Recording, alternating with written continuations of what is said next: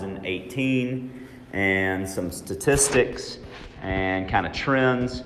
And there's not a lot of things scare me, but I will say technology is getting really interesting in the real estate market. And so I always start off with a few quotes because the future can seem kind of scary at times. But always remember that the future comes one day at a time, and that I think it has something to do with tomorrow, that there always is one, and that everything can change when it comes. Our industry seems like it was changing every couple months. Now it's changing like every month. Now every week someone's got something new out there. You get a call from a vendor. They want you to try this platform. And then in how to address the future, a vision is a clearly articulated, results-oriented picture of a future you intend to create. It's a dream with direction. So that always makes me kind of remember that there's a lot less to worry about in the future if you have a plan on what it is you want to do. Otherwise, then there's going to be stuff flying at you all the time, and it's... Well, let's just get into it because we're going to talk about that. The Real Estate Oracle could not be with us here today. He may appear from a live video cast later. But you remember, we hired the Real Estate Oracle because his job is to see the future before it becomes obvious. So I collaborated with him on a lot of the presentation today. This has been happening for a while. The gap in services. Real estate companies are either a Walmart or they are a Nordstrom. Zero service, low fee, I'll list your house for $250, put on the MLS, and you get all the calls, versus we have a relocation department that will negotiate your fees, help your clients relocate around the country, full service brokerage firm. This has always been the norm. What has not been is the downward pressure on our industry. Folks wanting to do our job for less money because of the billions of dollars in commissions that are available. So this year the gap is going to get a little wider, and why is that? Well, in 2018, that's when the iBuyer market kind of became active, as we talked about. Remember Zillow offers? That has nothing to do with the real estate agent. No one is helping them view property or show property. But y'all are in a good position because, especially in markets like ours, people still want to work with a human being. They want to speak with someone. They want to meet with someone. They want to talk with someone. And that's another reason why we're really excited about our new website, is because when a visitor online clicks on a company's website and then someone from that company contacts them, immediately there's a higher level of trust there because they're wanting to speak with someone. So remember, just so you're not confused, we're not Walmart, Bickerstaff, Parham, it's Nordstrom. We're full service. We go above and beyond and do things for our clients that they couldn't dream of having done for them. Direct mail. Direct mail has been pushed to the side for probably the last year or two. Because why? We've been in a really good market. And when we get in a good market and get busy, agents stop doing some of the basic things that they should be doing. And even the car dealers do that too, right? I haven't received, a 6x8 power postcard from a car dealer, and I don't know how long. But direct mail is still incredibly powerful if it's used correctly. And a lot of the other real estate news industries are reporting on that, is because it's still affordable. It's very inexpensive. And when no one has a presence there, an agent's presence seems to be that much more powerful. So I'm not just talking about postcards, but just notes, letters. I think people will go back to look at 2015, 16, and the things they did then will probably be still very relevant here, because as markets start to slow down, and I hate to say the word slow down, but when we stop selling houses in a week and it takes a month or two, that is still great. But we always tend to evaluate our marketing budget and what we spend our money on to drive traffic to those homes. Cyber fraud is getting ridiculous. Who received the text message from me asking to buy some cards, right? I mean, they are now texting you. They've been emailing us for a while. They're going to then text your clients. I get, I have at least 5 or 6 calls a day starting at the beginning of the year from some healthcare company or, the car warranty company. And they've now moved on to being able to get you to send something through a text. It's just a link. So you've got to warn your clients about potentially fraudulent activities that may occur once a transaction starts, because they're watching what we're doing. And one way to protect yourself is to get one of these security keys. I don't know if y'all have seen these. This is Google's. It's called Titan. And it's just this goes in your USB drive. It's just a little key. So if you register this to your computer, you can't use your email unless this is plugged into your computer. So if you lose this, you can't use your email. But it also means someone can't hack your account in, Texas and start logging into your email account. This is called Titan security key. It's just the one Google makes. It also has a little Bluetooth card reader, so if you can't plug USB into your phone, but if this is on, then you can use your email on your phone. This has been sitting on my desk for about a month or so. I haven't used it yet, but as real estate professionals, I think it's important to assess how you're protecting your information and your clients. You consider changing your passwords, but security keys, I think, will probably be the norm, where you've got sensitive information from your clients coming across, and people are watching that.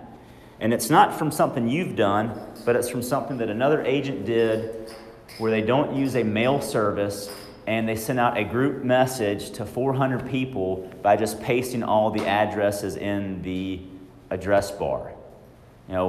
Somebody does that, send them a message, say, please remove my name from this list, because that's how people get hacked. The MailChimps and iContact and other ones, they're more secure than email, but it's all those group messages. And so if your name's included in one, you need to make sure you have some way to protect your email so that someone doesn't start hacking it. This is really cool. Has anybody used Alexa Flash Briefing? Who has Alexa? Okay. Companies create flash briefings where you can it's like an app you download to your Alexa, and if the flash briefing was from ESPN, you'd say, hey Alexa, what was the score of the Super Bowl last night? The Rams beat the Chiefs by 2 touchdowns or whatever. These are pre-recorded messages that people upload to an app. So if I downloaded the Bickerstaff Parham Alexa app, and let's say it was the open house app, say, Alexa, what open houses are available this weekend? Raymond Strickland has a house on 123 Broadway, and Viva Allison has one on Saturday.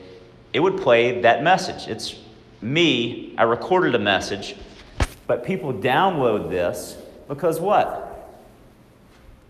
They are now getting tired of scrolling through things when it's available.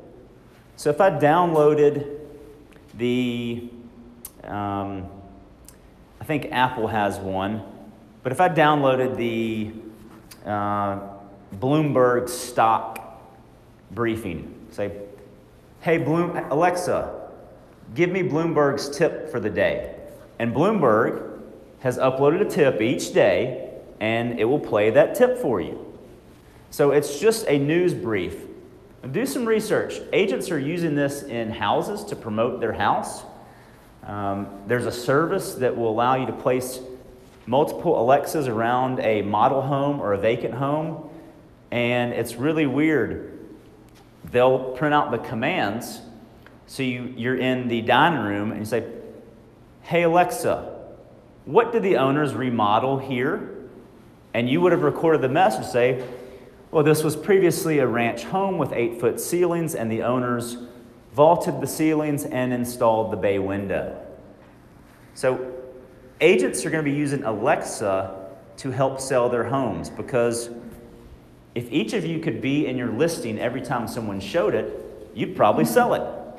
But there's another agent there that may not have read your beautiful description or watched your video or picked up the flyer you left on the counter or even remembered the text you sent them to say, "Hey, don't forget to show them the bay window in the kitchen or family room." So, flash briefings are just pre-recorded messages. Does that make sense? I don't know if I explained that correctly, but everyone is tired of typing in a search. You can do that on Google now. You can do it on your Apple device. I mean, y'all use Siri, you use Alexa, it's the same thing. And it's just interesting that they say in the next 2 years, voice command searches, one, they're already becoming more reliable, but by 2021, voice command searches could equal the number of typed keyword searches. So now the number of people going in, you're typing on your phone, Apple Store in Atlanta, and it pulls up the directions. Well, you don't even do that now, right? You just press your phone and say, "Where's the Apple Store in Atlanta?" And it pulls up searches, right? Voice command searching is going to become, it's already starting to become the norm with kids. Kids just go up and talk to stuff. "Hey, Coke, come out of the machine. I want a Coke." Like, no, you got to put in the money and press the button. You can't just voice command the vending machine. But that's how they're learning stuff. They think you just talk to a machine and it does something. And so we've got to catch up to that. And I don't know if that's going to be a big trend in real estate, but it's starting to happen and people are exploring with it. Has anybody heard of the Henrys? This is hilarious, but it's serious. Would anyone like to guess what Henrys stand for? What's that? Yeah, pretty much. High earning, not rich yet. Mainly millennials. And this is serious. They've just released this. I didn't know you... We've talked about the different demographics, not demographics, the different generations.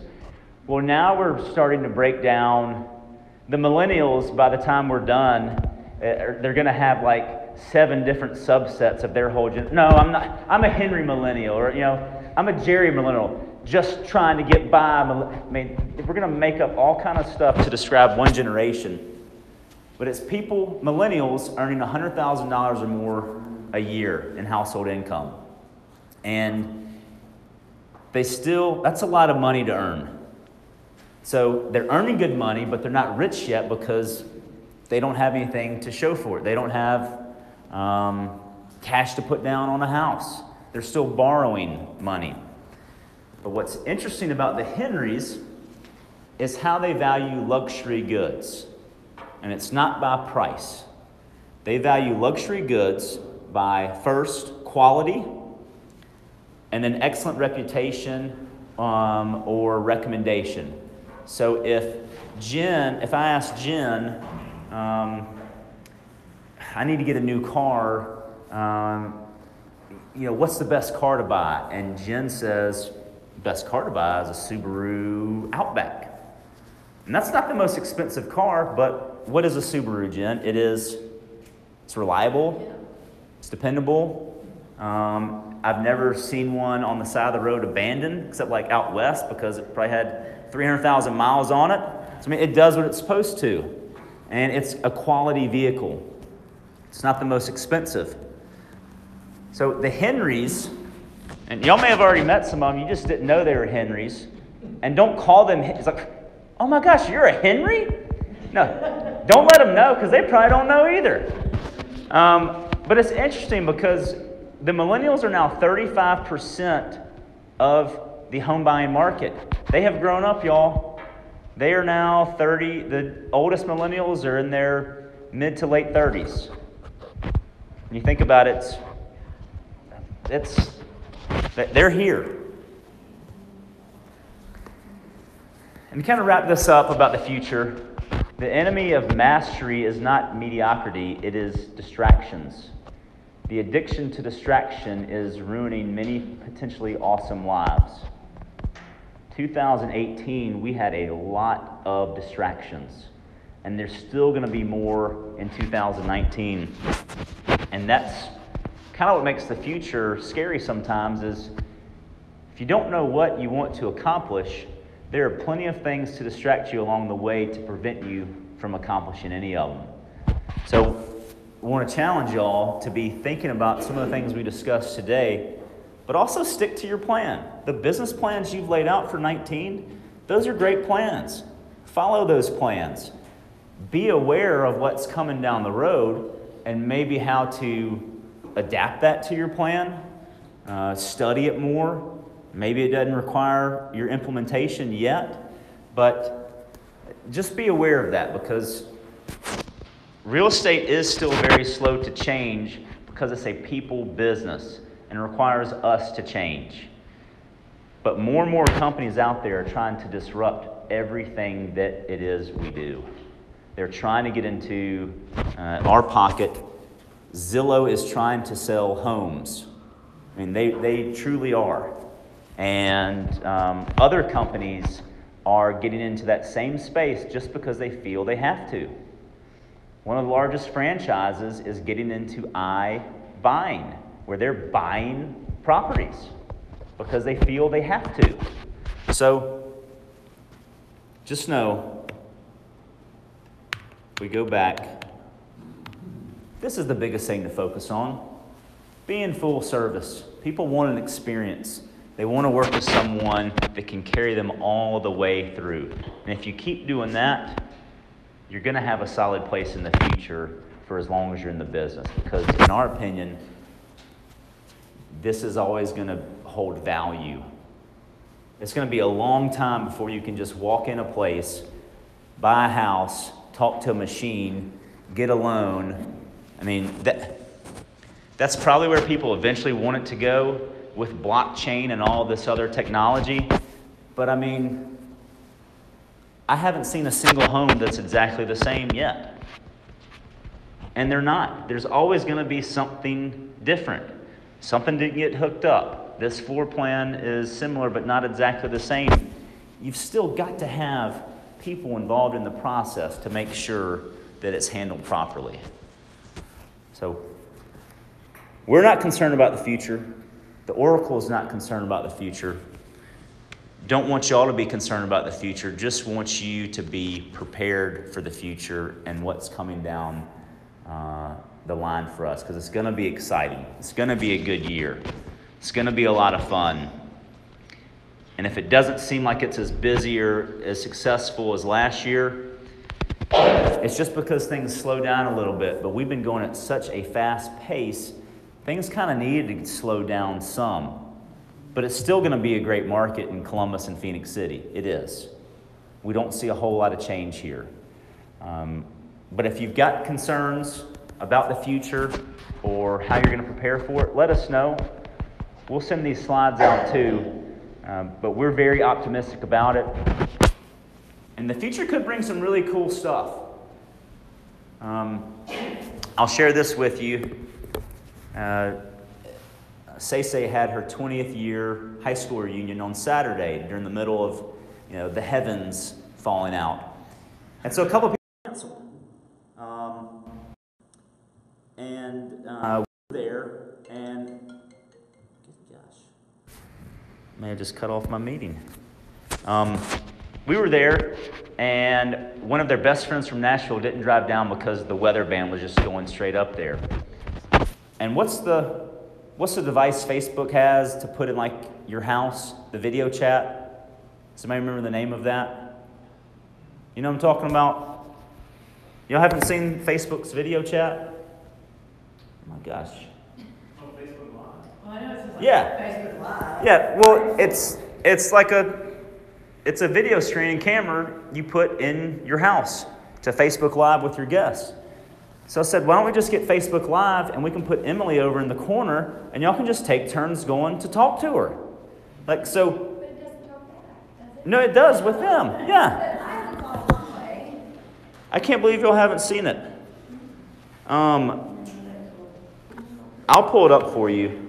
But technology is allowing us to be in more places than one.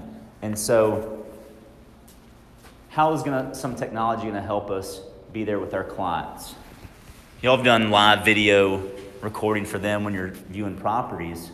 And I don't know if any of you have Skyped or FaceTime with them while you're reviewing something. The technology is just helping you communicate with them. It's not replacing what you say or do with them. It's just allowing you to not have to physically be there face to face with them, which is why there's always going to be a place for us.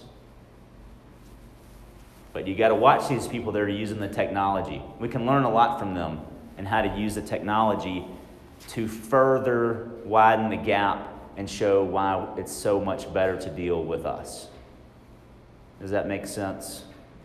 We're not trying to be Walmart and get their technology, but how can we learn from some of the things they do to better solidify our position as full service experts? So thank you all for being here today, and stick around for the lunch and learn. It's going to be a fun one. Thank you.